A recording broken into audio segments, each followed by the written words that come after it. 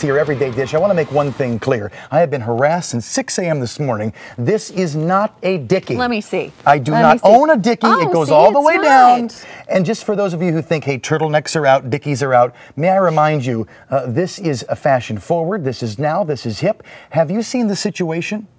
Does he wear a sweater like that? Yeah, Highly right there. Look, doubt it. that's the Situation's family photo from about 5 years ago. They were all wearing turtlenecks, people. Wow. So if it's good enough for the Situation, it's good enough for me. Wow. Yeah, it's not a recent family photo. Not nearly, yeah. But still, look how dashing they look in their turtleneck. All right, let's talk about burlesque. You know this. I have a huge crush on Cher. I am bedazzling my Dickie as we speak, because I'm going to meet Cher this weekend. It's true.